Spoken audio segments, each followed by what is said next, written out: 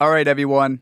FL Studio 21 is finally out. It's out of beta mode and in release candidate mode, which means that they may find a bug or two, so don't use it 100% on critical projects, but it should be pretty stable.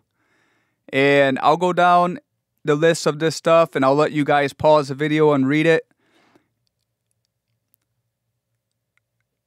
Release candidate. This means if we don't find any major issues with it, we will release it. There will be a RC2 coming out. So of course, bug fixes and so forth, because known issues at the time are to be determined or whatever the case. So anyways, let's go ahead and look at some changes here.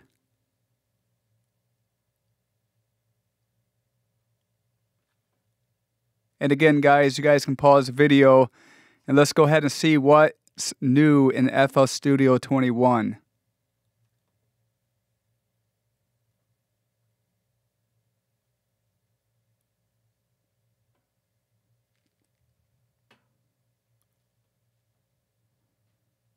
Going down the list.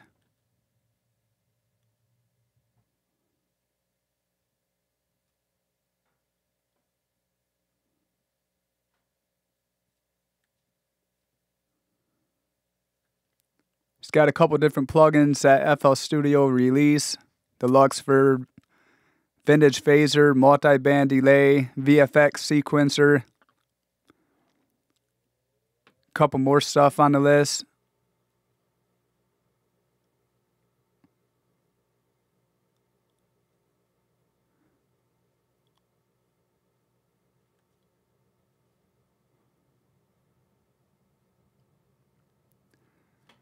All right, guys, so that's pretty much it. I'll go ahead and throw a link in the video description down below.